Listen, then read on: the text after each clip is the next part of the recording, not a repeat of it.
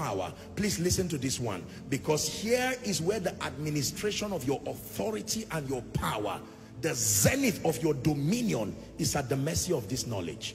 The knowledge of his power. Psalm 63 and verse 2. Verse 1 says, "Oh Lord," give us verse 1, let's do 1 and 2. "Oh God, thou art my God, early will I seek thee." So he's seeking God. "My soul thirsted for thee, my flesh longed for thee in a dry and thirsty land where no water is." Why? Verse 2, "To see thy power." Not just to see your face, not just to know your ways, but now to see your power. God's power can be seen, and thy glory. "So I have seen thee in the sanctuary." You can know his power.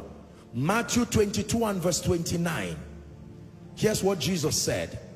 "Ye do err, not knowing the scriptures, nor the power of God." What is the word err? You will walk in error. You will walk in confusion. You will walk in defiance and in deviation to God's preset pattern. When you do not know his ways, like I taught earlier, and you do not know his power. That means the power of God can keep a man in the will of God. In fact, the assignment of the power of God is to bring all things in alignment with the will of God. I have taught you here that outside of the will of God, the power of God has no assignment. The assignment of the power of God is to bring all things into the will of God. The power of God only stops working when triggered by faith. It only stops working when that issue, that matter, or that person has come into perfect alignment with the will of God. So when you see a sick person and you release the healing power, the healing anointing, what is the assignment of the healing power? The healing power doesn't just come there to heal the person. It scans that man's life and sees what aspect of his health is inconsistent with the will of God. And like a drug in your body, it begins to correct depending on the dimension and the gravity of the power released. It can bring you into perfect alignment. Do you understand what I'm sharing with you? You want to know God?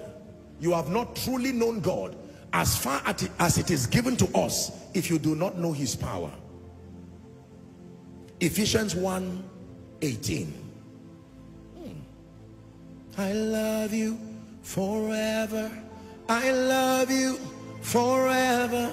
I love you forever, Lord. I love you forever. I love you forever. I love you forever. Paul is speaking to the church in Ephesus. This Paul was a powerful man. That the eyes of your understanding being enlightened. Watch all the things he wants them to know. That ye may know, number one, what is the hope of his calling. Number two, what is the riches of the glory of his inheritance in the saints. Read 19 if you're a Christian, please. Ready? 1 to read. What is the third thing he wants us to know? What is the exceeding greatness of his power to us word who believe, according to the working of his mighty power. Let me stretch it to 21, verse 20. That mighty power that was exerted, which he wrought in Christ when he raised him from the dead and set him at his own right hand in the heavenly places. 21. Far above principality and power and might and dominion and every name that is named, not only in this world but even that which is to come. Do you know the implication of obeying Paul's prayer, or praying that Paul's prayer becomes your prayer? Let me tell you the truth. There is no weakness for the believer who knows the power of God. And this is beyond the realm of miracles and signs and wonders. There are infinite possibilities that can flow through the life of a believer, Paul is saying, I see your weakness. In terms of your witness, you are not able to be effective witnesses. Acts chapter 4 and verse 33, the Bible says, and with great power gave the apostles witness of the resurrection of the Lord Jesus, and great grace was upon them all. When it has to do with being a witness, it is good to know God's character. It is good to know God's ways. But in the face of curses and yokes and the arsenals of darkness, the gates of hell that wants to prevail over God's people, ladies and gentlemen, you need to know his power. You need to know his power. It is the revelation of God's power that brings you into unquestionable dominion. 1 Samuel 17, 44 to 47. The story that I started earlier on.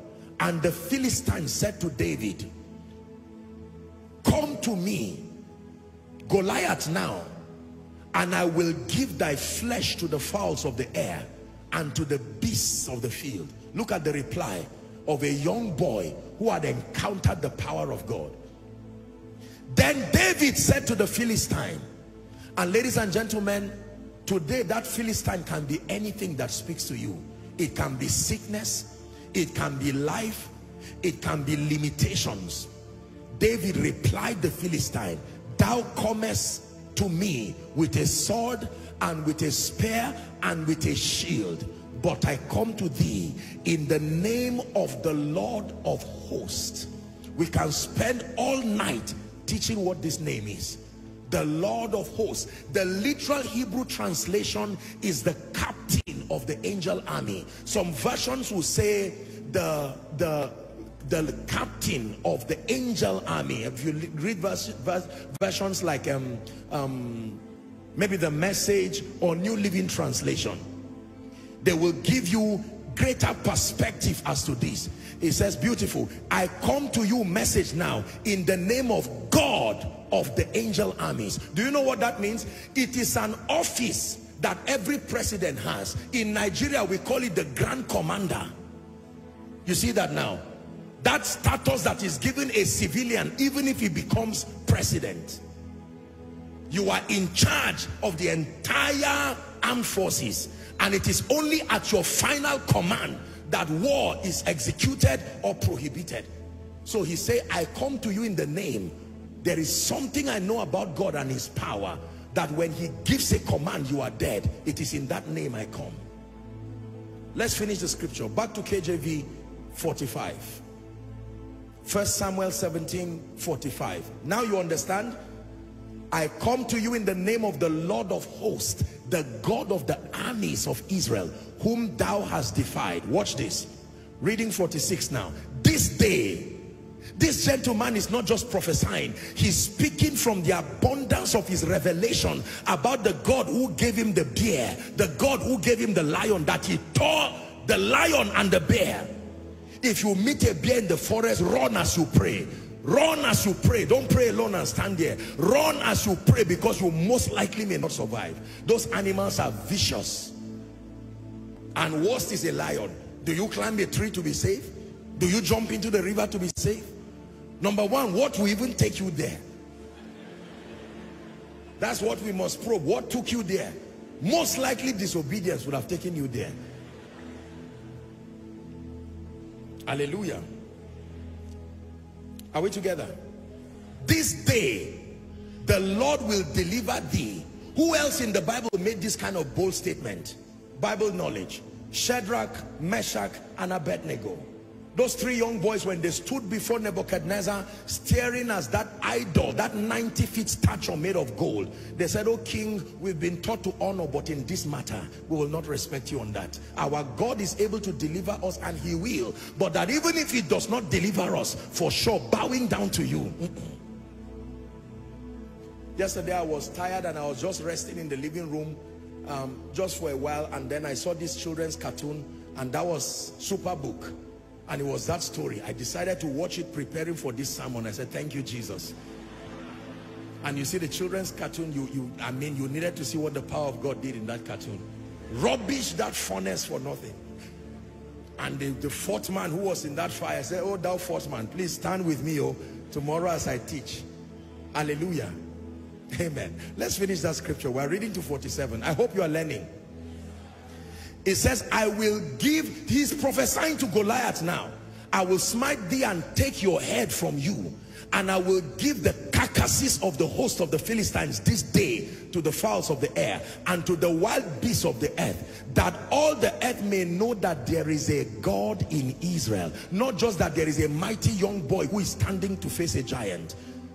It says, and all this assembly shall know that the Lord saveth not with sword and spear, but the battle is the Lord's, and he will give you into our hands.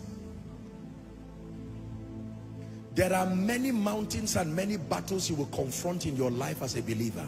Many of you are standing before them now. Financial battles, marital battles, health battles. Are we together? And all kinds of things. In these days, there are mysterious, devilish sicknesses.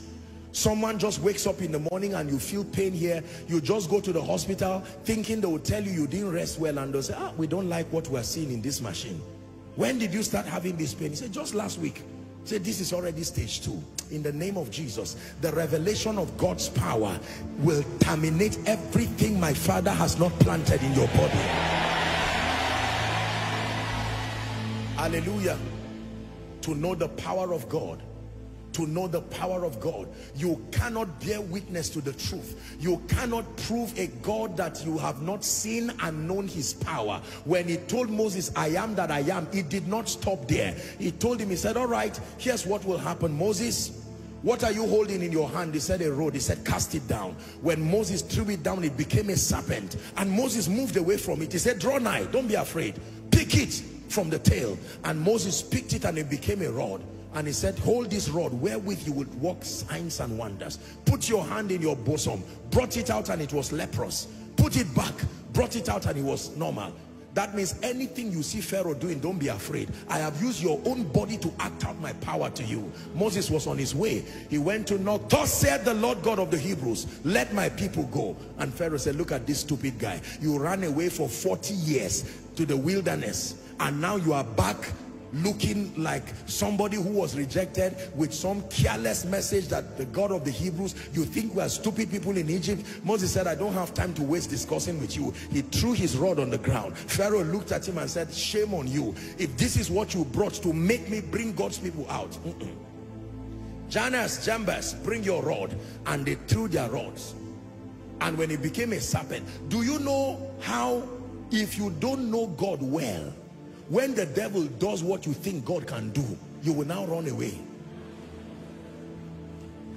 Because that thing was a replica of what God could do. So you tell somebody only God prospers, and they say, okay, I'm going to the herbalist in open. Let's check ourselves by December. By December you come, you are prosperous, and the person is prosperous too. And he says, so what is the difference? You need to know God enough. There are 9 plagues, 10 plagues. Just because you saw one, does that mean that is all? There is a plague that Pharaoh and his wizards cannot reproduce. After 9 plagues and stubborn Pharaoh said it's not enough, God said, I know what to do. They know the implication of firstborns. Don't worry, allow them. And that night, the angel of death swept over Egypt. They woke up with a lamentation. The firstborns were all dead. When you study now, you study these things with caution. Don't just go and read something that will make you start seeing spirits. Are we together now? When you are exploring extra biblical materials, you do it with maturity and with wisdom. Are we together now? A believer who just got born again, there are books you should not expose yourself into. You would destroy yourself and you would dwindle your faith. But when you study, even if it's Egyptian cytology, you know that they dedicated their firstborns to God. There was a mystery of the strength of Egypt that was shrouded in their firstborns. You could kill all their children, go ahead, but not their firstborns. So when God was visiting the firstborns, there was something that happened there. And at the end of it, Pharaoh said, go. Give them gold, give them anything. Let them go, let them go. Please leave this place. And as soon as they left, he came to pursue them again. And this time around, God he did something that Pharaoh wondered. The Red Sea opened, and when they stepped into it, the Red Sea buried them completely.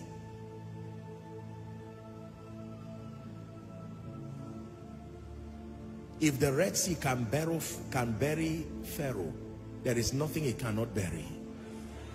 Every spirit and every manifestation of darkness that keeps saying, I will keep you bound, your children will join you here, your grandchildren will join you here, in the name of Jesus. The same way that sea opened hither and thither and buried Pharaoh and his armies, everything that is not by my God, from my God, and with the permission of my God, I decree and declare, let it be buried forever.